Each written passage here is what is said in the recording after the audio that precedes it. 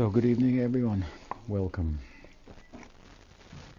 We've been discussing the Namastakam of Rupa Goswami. Shri Rupa Goswami Prabhupada ki jai, Shri Namastakam ki jai, Harinam Prabhu ki jai, Gaur Premanandi.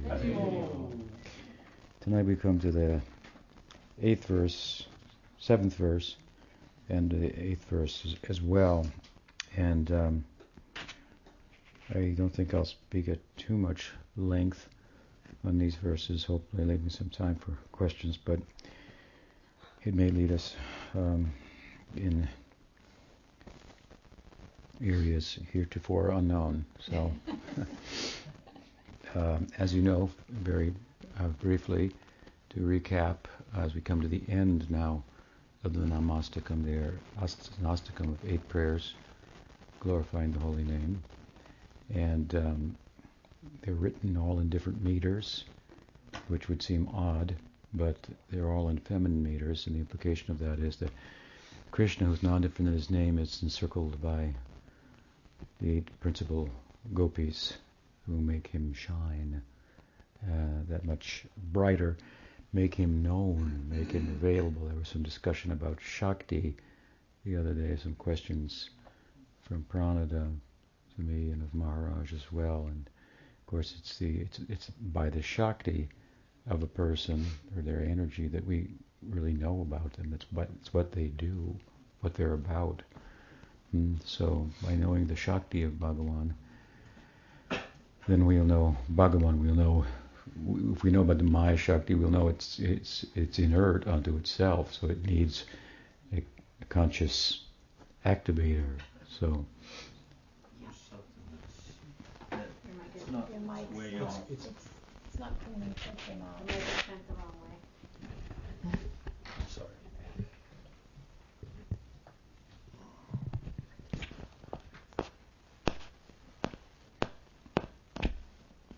I brush my teeth with that.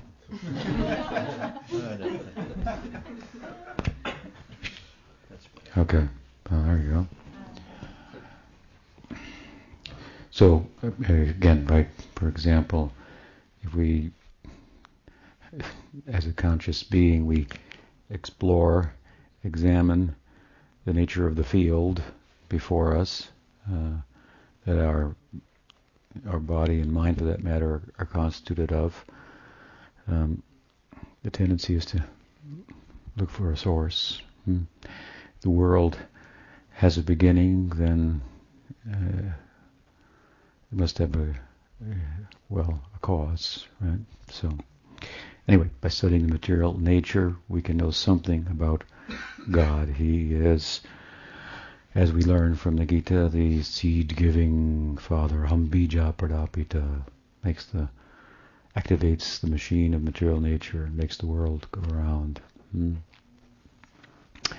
And in doing so, that seed is the jivas themselves. So that's us, another Shakti. And both of us, the Maya Shakti, Jiva Shakti, have Krishna as the Godhead as our source, a form of the Godhead, let's say the Paramatma, and he has a source if we keep going, and so forth. So, and what makes his world go round? We figure, as the Paramatma, he makes this world go around indirectly by way of witnessing and sanctioning the movements of the jivas and the response of material nature, which is karma. So he's just. As Paramatma, witness and justice. He cannot ignore material nature. He doesn't have a direct relationship with her, but he cannot ignore her, entirely override her, and then there would be no justice. And if there's no justice, what's the problem? Then there can be no mercy. There has to be justice in order for there to be mercy, because justice is an overriding of the mercy. Excuse me. So mercy is, mercy is overriding of justice. So we have a just feature of the Godhead, but we see in the world that some people appear blessed also. So we may wonder about that. And of course that is the influence of his Swarup Shakti in the form of the devotees. While there's the influence of karma in the world, there's also the influence of bhakti in the world, since a time without beginning. Indeed, that's what brings Bhagavan to the world of the Paramatma. The bhakti, mature bhakti in the hearts of devotees who are interested, having attained the mercy, so to speak, of Bhagavan, are interested in that, in his merciful nature, rather than his just nature. And this comes to the full force in the personhood of Krishna, and what makes his world go round. It is that very, really compassionate nature that sometimes Radha is said to personify. So I've just given some example. By knowing the Shakti, we'll know something about Bhagavan, and particularly his Swarup Shakti, that Bhakti is constituted of. So surrounded Harinam is by his internal energy, and particularly the Gopikas and Radha, making his love life go around. And that then implies other assisting sentiments and so forth, that it may all fully play itself out to the full measure of, for example, of parakiya. You can't have parakiya if you haven't got some non-consenting parents and some friends who can cover for you and help to make the rendezvous happen. So Harinam, non-different from Krishna, he's liberated, he's worshipped by liberated souls, and all well and good, but all the better that we heard in the second verse, he comes to the world, though he's liberated, beyond even the reach of the Upanishads, beyond the crown jewel of the sounds of the Upanishads. He shines very brilliantly, yet comes to the lowest part of the world in the form of syllables that can be uttered even nonchalantly, even without fully understanding, without any sambandha gyan, without understanding his Shaktis, and there will be extraordinary results, right? We heard not only can aparabdha karma be destroyed, but kriyamana karma, or karma that you would create in this life, you won't create. You could do away with, I should say. And by namabhas also you can get some bhakti unmukhi sukriti, which will make you psychologically disposed towards understanding the Gaudiya, for example, way of looking at the scriptures.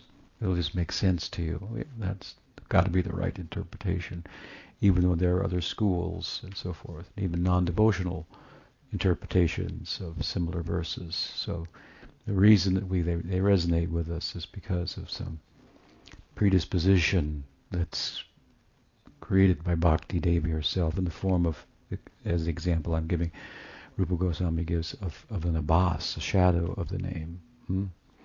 But of course, there is also the problem of the parabdha karma, which is more, it's like I said, the email that's already been sent, you can't get it back. So imagine if you could get an email back that you sent it, didn't mean to press send. That would be a pretty powerful tool. So Harinam chanted with faith and supported by Sambandha Gyan has the power to do away with the prabdha karma and also therefore liberate us in this life gradually in due course. That's what we call bhava bhakti, right? And so these are some powerful effects of the name, but then we learned there is even more powerful effects of the name, and that is what? That going forward, the name Harinam Prabhu also has the power to do away with greater problems than our parabdha. Parabdha and other types of karma and different stages is all of our happiness and distress. That's what it is. So you can do away with all our happiness and distress. You have to understand, of course, happiness in the world leads to distress, leads to happiness, leads to distress. Two sides of the same coin. Happiness that is derived from attachment, acquisition, is the womb from which suffering is born, because you can't keep it. Just to give a simple example, as Krishna does in the Gita, Shashvatam, what is it? Dukhalayam, Ashashvatam. In 2 words he sums up the whole affair. It's miserable suffering, an abode of suffering, and it's temporary. So even if you like it or you think you do, you can't keep it. So the happiness turns to distress. Even if you can keep it. If you become rich, then you have become nervous. One time a devotee gave me a ring with a yellow sapphire. It's kind of Jupiter influence astrologer devotee. So you wear it on the Jupiter finger, but it was a fairly expensive jewel, and it made me always apprehensive. I've got this like $1,000 on my finger. I'm always poor, as you may know. And so I found it was giving me anxiety. I had it. I hadn't lost it. It was still giving me anxiety. Just to finish the story on that, one day I was feeding cows and cleaning the barn, and I had lost a little weight. And it went off my finger like that into the hay somewhere. I got lost. Went to Goloka, I guess. It's a Chintamani there in the hay, right? What do you find? So, so anyway, so even if you have acquisition and you can keep them for fairly long time, it can cause you a lot of anxiety. So this is namely the whole range of material happiness and distress. This is all karma influence. And even in the Yoga Sutra, the kleshas, the same concept that we find in Bhakti-rasamrita Sindhu, for example, suffering, happiness in Yoga Sutra Patanjali, the material happiness is included in the kleshas. So it's a way of saying the same thing. But there, besides these karmic problems, if you will, this allotted suffering and happiness that we have to endure and that we perpetuate and so forth, there's a greater problem, and that is, other than sins of the flesh, there are the sins of the soul. So this means aparad. So when you go against bhakti, it's one thing to steal, to be an adulterer, to be as bad as you could be, to be sinful, and it's a whole other thing to offend Bhagavan, bhakti. So that's why the reactions and the accruing from aparad and the anarthas, so to speak, that they cause a blockage to our progress, derived from aparad, they carry all the way into Bhava Bhakti. So Bhava Bhakti is a liberated condition. It's kind of the equal of, for the Jnani's sense of Jivan Mukta, to be a Jivan Mukta, liberated in the body, in Bhava Bhakti, for devotees. So, but the reaction from offenses, anarthas arising out of them, can carry into Bhava Bhakti because they're of a spiritual nature. So they're more enduring. They will go away. They have their time. And they'll clear, and suddenly someone will reappear. Well, in the Bhava Bhakti it's different, but sometimes by offenses we see the devotee comes and he's always around. He can never join. He likes it, he understands it, he can never join. This means Vaishnava Parad in the previous life. But in time it will pass, especially if he doesn't succumb to a samskar for that and offend in this life further. That happens sometimes, unfortunately. But if he doesn't and serves advanced devotees, then it will pass, and suddenly it's as if invisibly some blockage has been lifted. This can happen to us, I was saying the other night, to karmically also, in different respects. I knew a guy, he was a devotee, he was a truck driver. That's, doesn't require a lot of education, and he didn't have that kind of aptitude. And I met him one day, and he was a physicist. He became a physicist. I couldn't believe it. It's very interesting. So I looked at it like, a certain prarabdha karma had exhausted itself, and he became an intellectual. It was quite startling to me.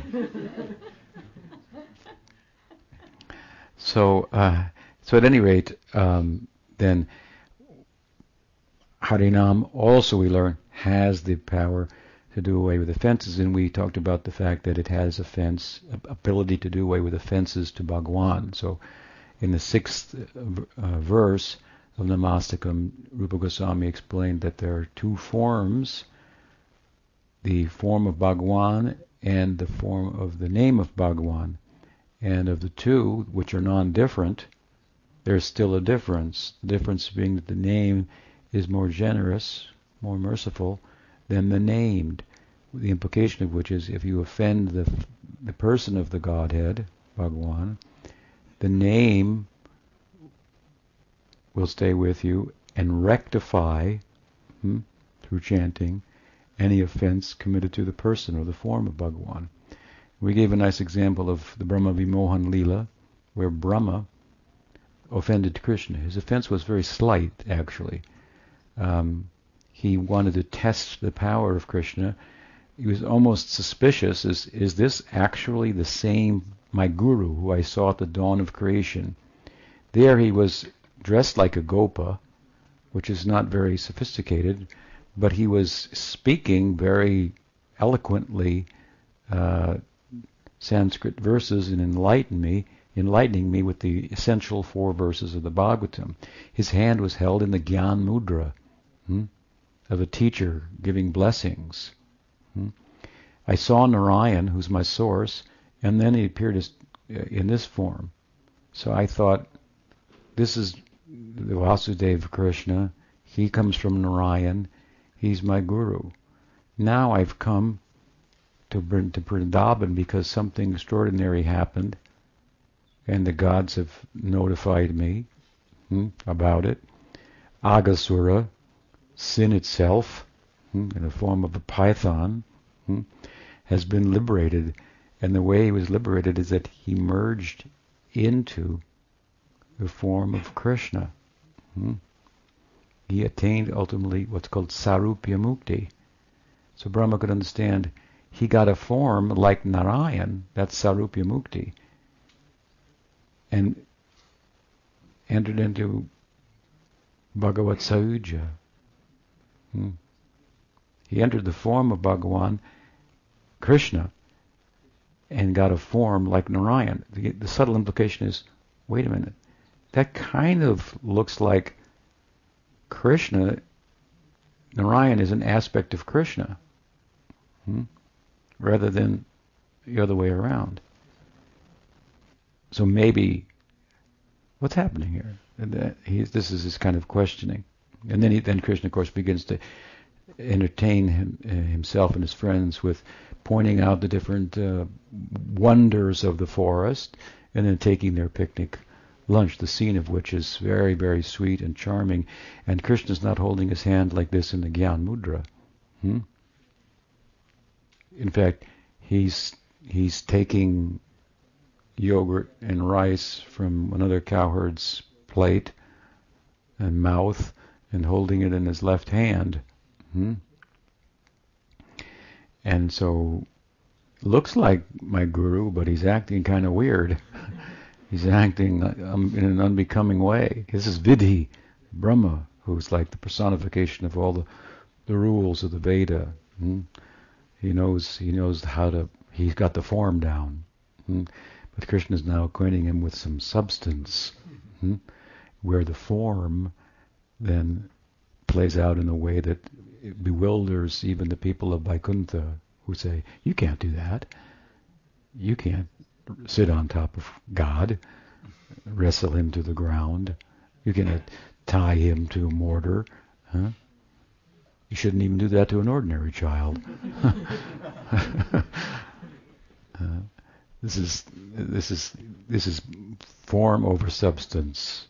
That is Golok. The other day it was mentioned that somebody said that the devotees here are not very well trained, or even the very nice, well behaved. Aradan asked, sometimes I think I don't know how to do things right, all the details and so forth. I went along with her and I spoke kind of generously about that, as if to say, she was rather humble. I took a humble position also. Yes, we are not very well trained up here in so many details. That's true, but we don't criticize the inhabitants of Vrindavan and teach that they fall from there. What does it mean to be trained up? They're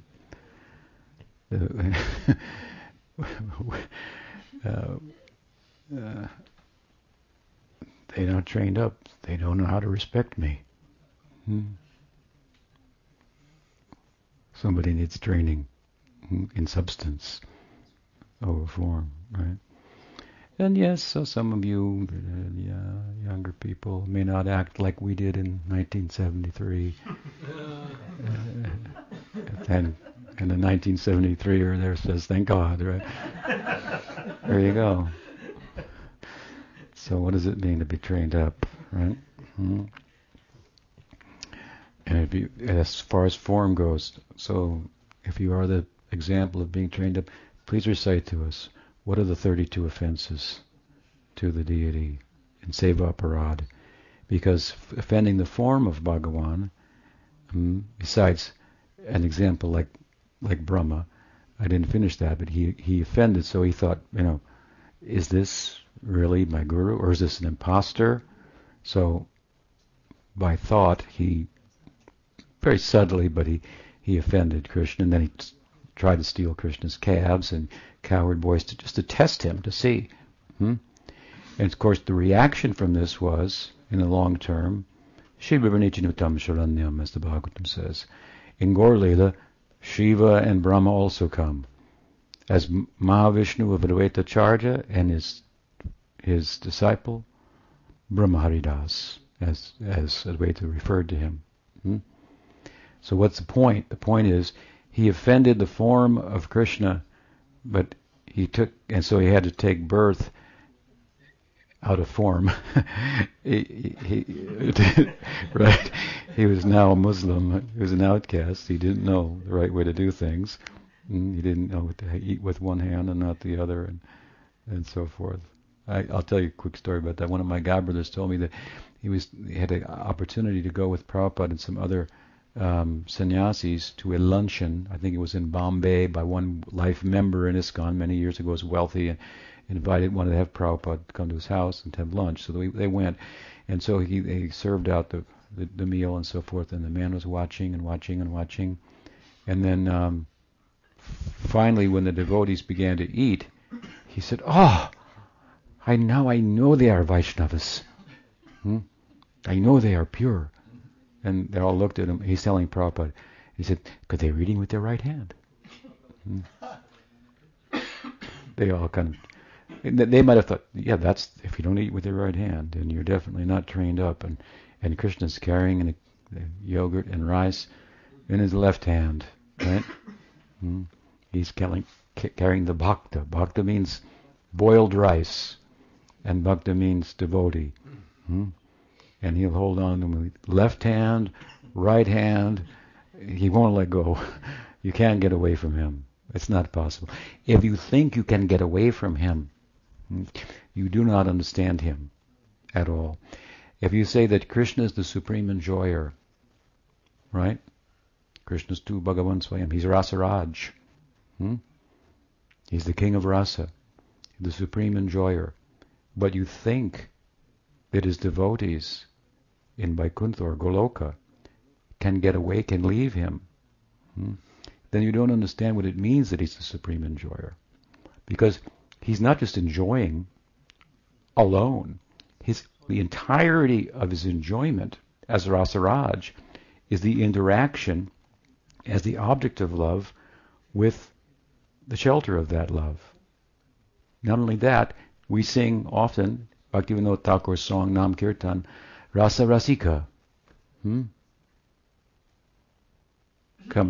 comes in the song, Rasa Rasika. He's saying, Krishna's Rasa, Krishna's Rasika. We often hear Krishna's Rasa. And he entered the arena of Kamsa, and different people saw him in different ways, and all the 12 rasas are represented there, the 5 primary and 7 secondary. They all saw him in different ways.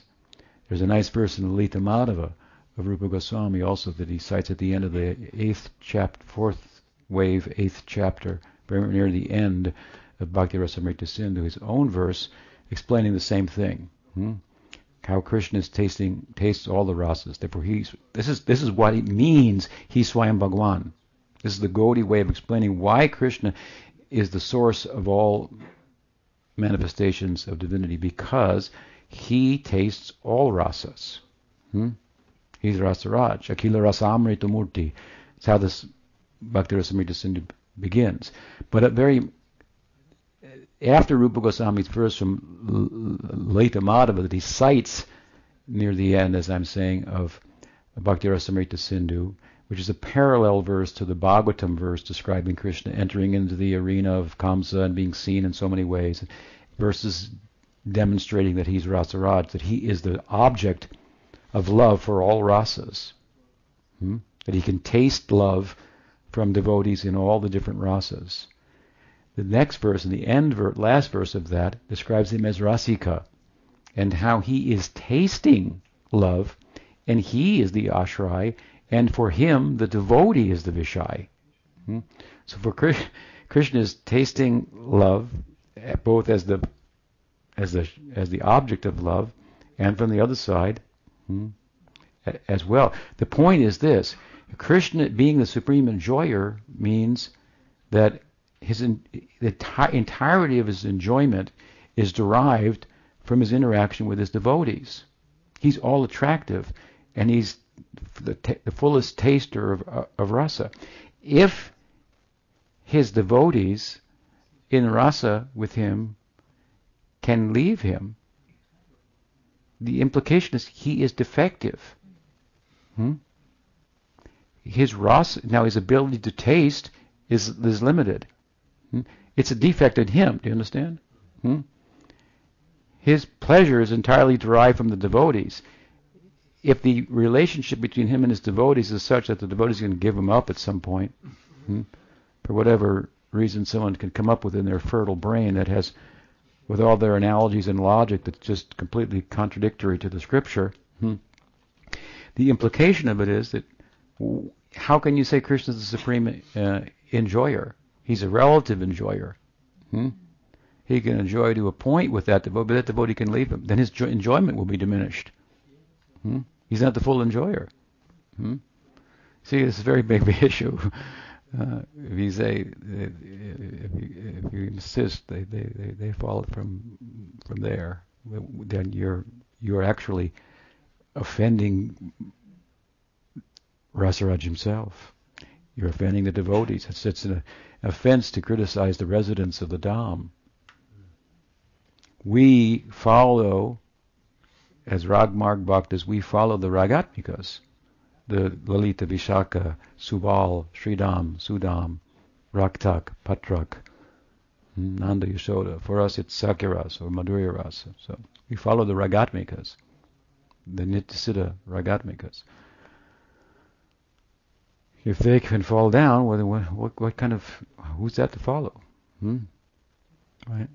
And you consider the Dham to be temporary. That's a Dham aparad also. Well, I don't think it's temporary. I think it's eternal. I just don't think that staying there is necessarily eternal. You don't have, once you go there, you might, that makes it like every other planet. Krishna says the difference between my planet and all the other planets, he says repeatedly in the Gita, is from the other planets, they're basically temporary. Residence there is temporary. There's a temporal prospect to all of those. We say, well, it's in Vaikuntha, it's not everybody, but some. No, it doesn't. I'm sorry, it doesn't work. It's a Dhammaparad, and it's also Dhammaparad from the point of view of offending the devotees, and so. At any rate, a little sidetrack there, but.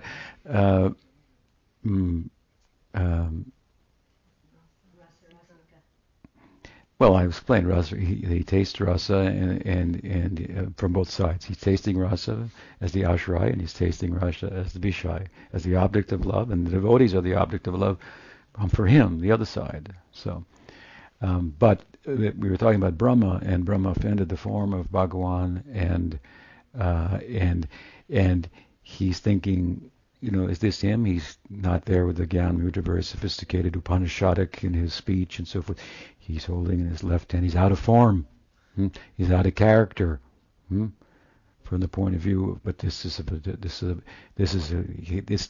holding that yogurt and rice symbolizes how tightly he holds his devotees. Through the whole of this Leela, what happened, of course, is that Brahma thought he stole the calves, and then he thought he stole the cowherd boys, but he only stole Mayak facsimiles of those that were created to let him think like that. And the calves and the cowherd boys entered into a particular prakash, a certain window, compartment of the Leela, and it just perpetuated for a whole year. And what happened in that 1 year? About 2 minutes of time passed in 1 year. Krishna was left the boys to find the calves, right? And he was very reluctant to leave the boys, because he thought, if I leave their happiness in picnicking, which is what we planned the night before, it will be dampened, their enthusiasm.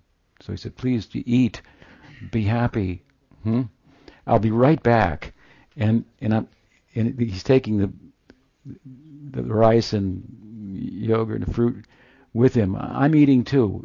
I'm going to go there and get them. And so he disappears for a moment, and he comes back with the calves. And that took a year. In that compartment.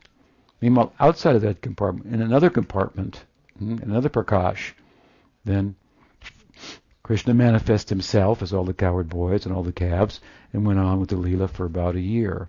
And there he's manifesting himself, so he's not interacting with this Rupa Shakti. It's a little troublesome for him. Brahma created some trouble to teach him. Anyway, so Brahma thought what he did, and he thought, he didn't understand at first. Krishna's holding the rice. He looks out of character, out of form, but he's teaching that I love my devotees. That's what it's about. I said devotees should love me because I love them. Sadhunam hridayam mayam. They are my heart. I am their heart. Right? They are the Swarup Shakti Ananda that exceeds Ananda, my Swarup Ananda. So he's very subtly teaching this to Brahma. At the dawn of creation, he taught him with 4 verses. As Krishna, he's teaching things that are different in Golok. There are hand signals and things, how it should go and what should happen and so forth. Parokshavad is manifest even in physical caricatures, and Parokshavad means indirect speech. Krishna says in the Gita, or Bhagavatam, I like this indirect speech. It's like that speech by which like very subtly, you got the point, and you don't want them to, oh yeah, that's what you just, yeah, that's good. Very nice. It's like, so indirect, and this is, of course, very much the way in which the language of love. The guru has to speak the language of love. Practically speaking, he or she also has to speak the language of logic. He has to translate the language of love into the language of logic. Logic should be, and reason should be, the language that humans speak. They should listen to reason. That's one of my biggest faults. And I continue to commit this grave error. What is that? That I continue to think that unreasonable people will listen to reason if I just present it to them. It's quite a frustrating experience that they don't. But this is human life. It's just to rise above the limitations of just language and then thought and reason. So the Guru has to speak the language of reason that we might be then rise above our emotional life, and become sober, become dhira, right? Steady, objective, and know the truth. I mean, even everybody in the world feels that objectivity is the way to find out the truth. Isolate the environment, make the experiment, get the data, just follow the facts wherever they take us. We won't believe something, we just follow the facts, and then it will be revealed. Scientist has to be objective. But you cannot be objective by putting on a white coat as you can by putting on a white dhoti. You can become very objective, because now you have to become personally not detached just at work with regard to a particular thing, but regard to everything. You have to step back just one half step from the whole world and look at it through eyes of the scripture rather than your own eyes. Right? And then reason about that and its implications and so forth. So who's more objective, a yogi or a scientist? Who's more detached? You understand what I'm saying? Objectivity comes from detachment. I'm not going to just do whatever I feel or think. So, and janayati ashuvairagyam jnanam chairahoitukam. And bhakti, through bhakti, knowledge and detachment come very quickly. Don't think that because you're not sitting in a cave naked, that you're less detached as a devotee. Uddhava said, and this is our renunciation. We will wear the vestments of Krishna. Uddhava in Dwarka, when Krishna would hand down one of his two-armed outfits. I'm tired of this outfit. Then Uddhava would wear it. He's wearing royal clothes of the Prince of Dwarka. That's very silk, very fancy. This is our renunciation. And he's wearing the loincloth and the kopan, and fasting, and we are feasting on the remnants of Krishna, wearing his worn-out vestments. The implication is what? I am a sold-out servant of Krishna. If I don't get his clothes, I'll go naked. That's how attached to him I am. I will only wear what he has handed down. I'll only eat after he's eaten, whatever's left over. And I'll cook all day for him, and sew all day for him, and clean all day for him. That is a serving ego. The serving ego includes within it detachment. But simply cultivating detachment, which is the culture in Gyan, does not involve necessarily serving. You can stop taking, which is part of love, but it doesn't constitute in and of itself loving, right? But loving includes not taking. So serving, what's a better way to do away with the false enjoying ego, which is a taker? To try to stop taking when that's how what you're addicted to, or rather than to stop taking, to serve and give to the one who owns everything. In other words, it's harder to serve really than to become detached, than to cultivate detachment. If I can't have it, fine, I'll sit in the corner. It's easier to sit in the corner than it is to do. I'll be prepared to go to jail. It's harder to do the right thing, right? To conform. That there is an authority, there is a proprietor, and bring everything to him. I got to bring everything to him. I wanted to bring everything to myself, but I realized I couldn't, so forget it then. I'll do nothing. And you got to bring everything to him. Well, that's worse than bringing everything to me. I just gave that up. I gave up giving everything to me. Now I got to get up and give everything to him and get nothing out of it. At least I'm going to sit here and I won't have to do any work. This is the Jnani's perspective. I don't have to do any work. At least I got some out of it. I got to relax. And devotees are busy, right? What is the verse? The difference between Kam and Prem. Krishnendriya Pritivancha. Atmendriya Pritivancha. So love of the self, that is Kama. And Krishnendriya Pritivancha. And love of Krishna's senses, that is Priti. That is Prem. It looks similar. If you want to cry, you've got to perspire. If you want to weep for Krishna, you have to work for Krishna. Then first work, then weep, right? Weep, because when you work for Krishna, when you serve, then you'll weep because you'll be realizing the work, the giving is the getting, the giving is the receiving. I want now bhakti only for bhakti.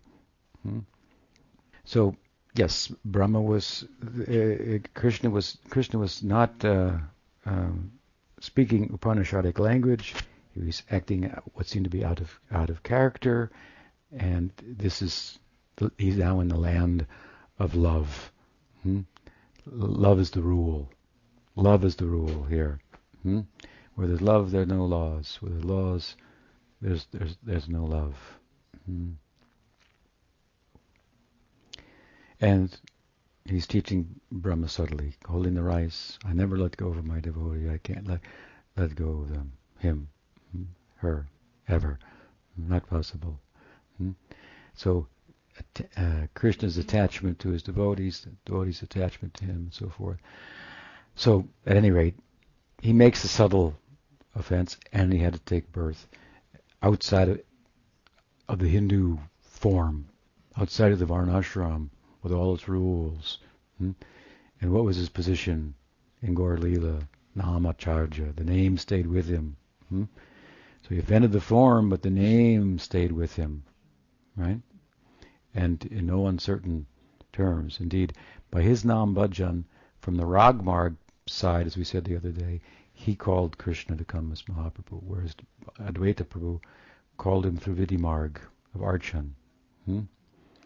So Haridas, as Brahma Haridas, he got acquainted with the ideal there, and he got his reaction for offending the form, but the name stayed with him. So this is the point we ended with in our last discussion. Right? The name stayed with him.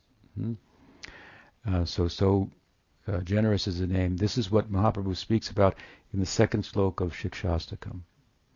Right? He says, Nananuraga. The name is very generous. Is filled with all the shaktis, all his internal shakti. It's full power of his Swarup Shakti Ananda, capable of not only dispelling Maya, but overwhelming Krishna. Krishna means the Absolute overwhelmed by bhakti. Hmm? Hmm. And Mahaprabhu said, but I don't have any attraction. So, nananurag. Why is the reason? Durdaivam. Nananurag. Durdaiva means some anartha. Anarthas from offense will have greater ramifications. But, again, the offenses to the form of the Lord, which we may incur, for example, in deity worship, there are 32 offenses, and then there are another 34 after them, and in other Puranas and so forth. So many. So, if you make those offenses, then the teaching is what? The name, this is offense to the named, but the name will stay with you. And by chanting the name, those offenses can be overcome. So typically then our form of deity worship in Gaudiya Vaishnavism, which is centered on Nam Kirtan, is always full of always uttering the names. Idam Naivedyam Om Glim Ramakrishna Bhyam Namaha, and so on, right? So by Nam Kirtan and other forms of Kirtan also, you can overcome. You can, before they can germinate and flower, offenses committed to the deity can be cancelled out. So this sounds great. Therefore, we don't have to learn 32 offenses. We can just make them and chant. If you think like that, though, the problem is what? The problem is that that's right. It means that your offense to the form has become an offense to the name, because the principle is that there's an offense to the name that basically that if you think that because the name has the power to rectify, if you sin, then you can chant. Then on the strength of the name you can sin and there'll be no problem. This is an offense. And Vishwanath Chakravarti Thakur explains this carries out in all realms within the religious life. In other words, it's not just if you think, I can commit this sin within the realm of karma, and by this piety I can overcome it, then you're making offense in that realm also. So if you think, if I offend the deity, I can just chant, so I don't have to learn about how to serve the deity properly, no problem, and I keep making offenses, then those offenses to the form of God suddenly become offenses to the name.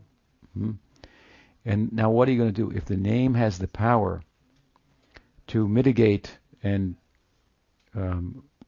remedy offenses to the form, how are we going to overcome offenses to the name?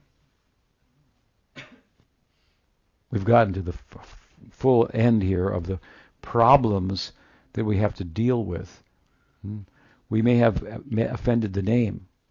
If we chant and without any feeling doesn't come, then there must be offenses in the background, because we see people chant and they do get the feeling. If it's not coming in us, then it must be we have some offense in the background. Offense to the name. How are we going to overcome that? By the name we may get rid of karma. By an abbas we may get some karma. By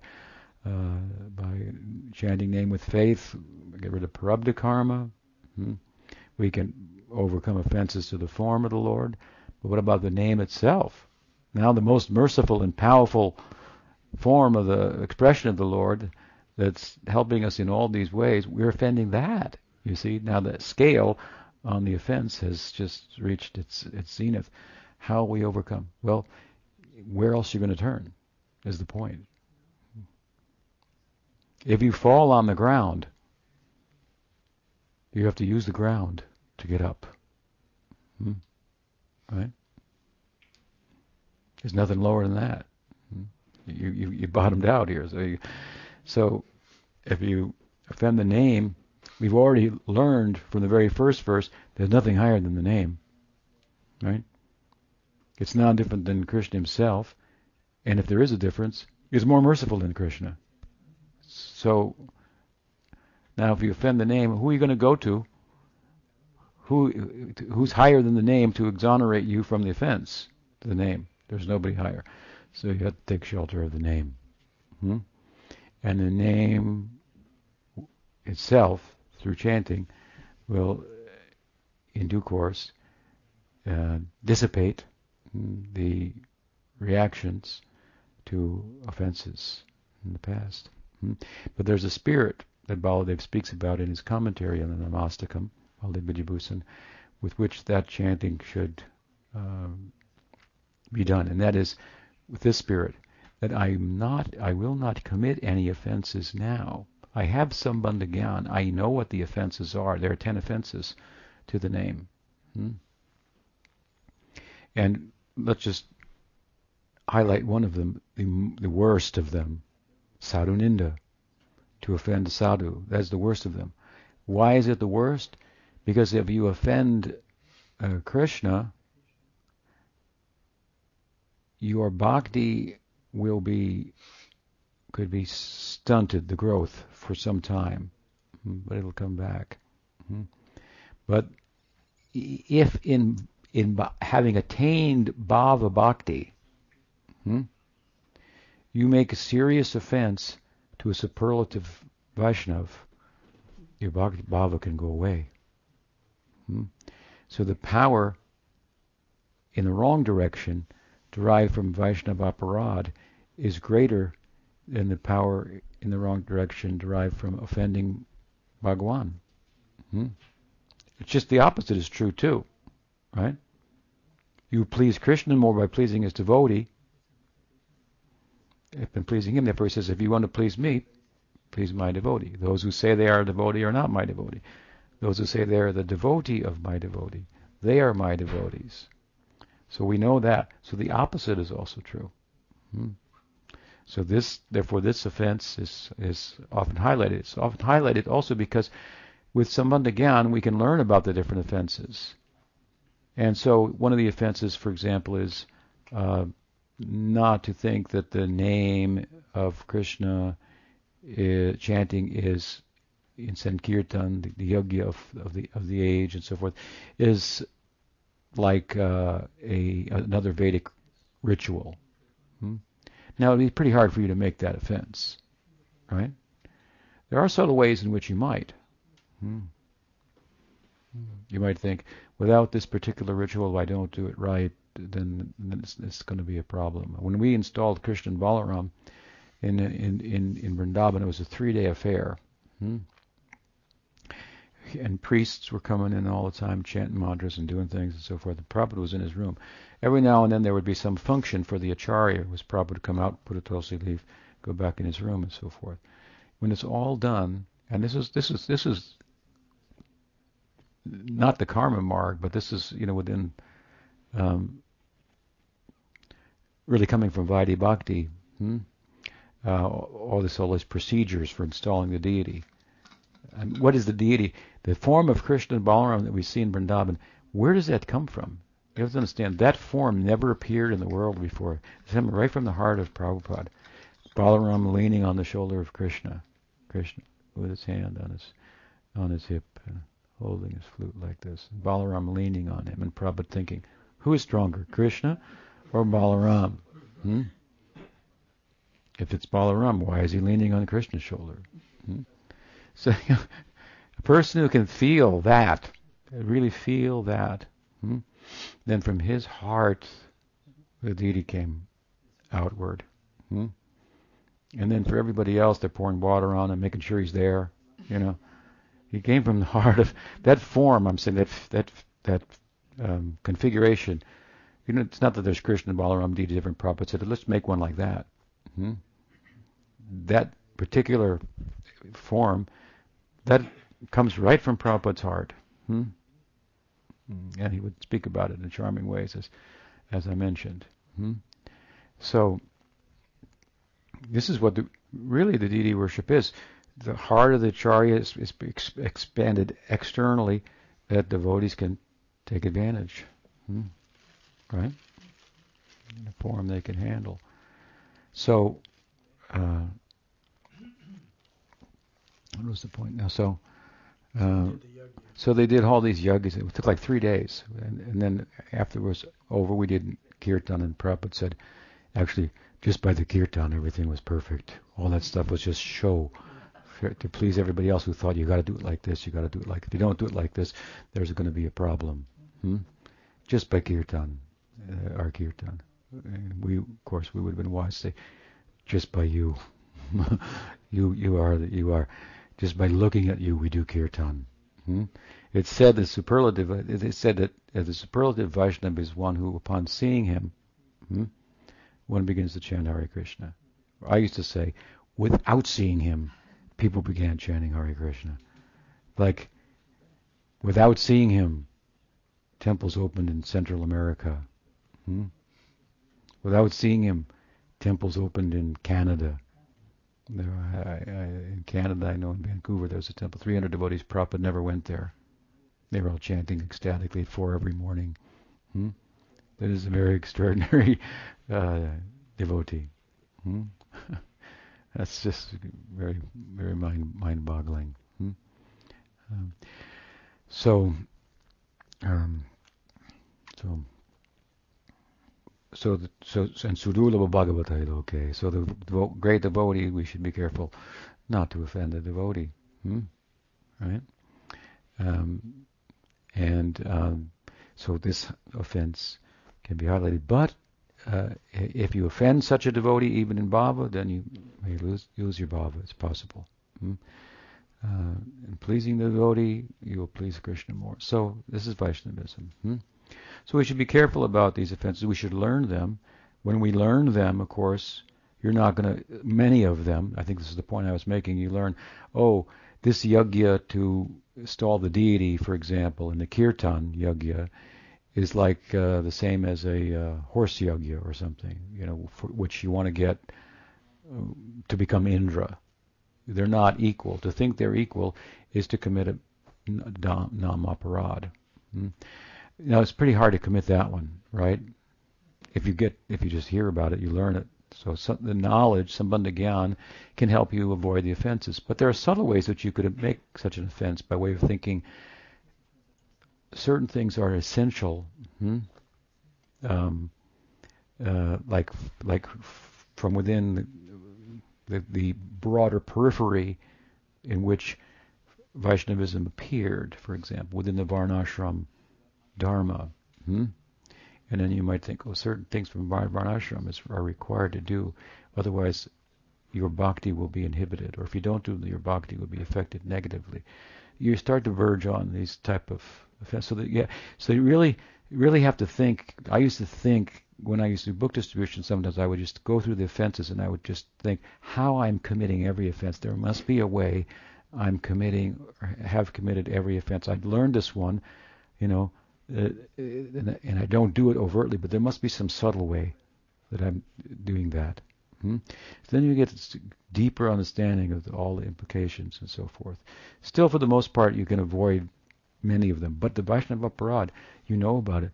Still, it's difficult for us not to make offense. Someone, we resist our own self-interest. Unfortunately, that's just the nature of our material conditioning. So, at any rate, the point here in the 7th verse of Namastakam is that these offenses to the name can be overcome by chanting the name, but the spirit with which one should chant in order to accomplish that is, I'm not going to commit any offenses to the name. In the present, I'm going to seriously chant the name, and in that spirit, then gradually, and suddenly, they'll pass. They'll pass, and again, opening, enthusiasm, and taste will come, and so forth. So this is, you have to be a sadhaka. We're doing something all the time. We don't realize we're actually doing yoga all the time if we understand it properly. I look like I'm doing this, I look like I'm doing that, but it's all, I'm doing sadhana. It's a whole lifestyle, right? So, at any rate, the point tonight is what that Nam aparad itself can be overcome by Nam. And then Rupa Goswami ends the Namastakam with, I'll read it, verse 8. Okay. Maybe I should. It's a little late, huh? I should. Verse 8. Yeah, we're thrilled. Verse 8, and I won't speak long on this, but he says that, O Krishna name, O enlivener of Narda's Veena, O Harinam, whose overwhelming sweetness is like the concentrated juice of the multitudes of waves of nectar, kindly sport freely and lovingly on my tongue. I don't think I even read verse 7, which is what we talked about tonight. I'll read that. He says, O Harinam, O Krishna, I offer my repeated obeisances unto you, or the all-pervasive entity that destroys the multitudes of suffering of the surrendered souls. That phrase right there is what speaks about its ability to do away with the offenses to the name, as well as everything else that's been mentioned previously.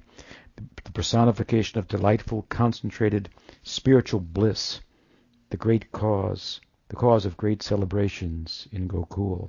So he's done a nice thing in this verse with his poetry, Rupa Goswami. He says that, again, that the name can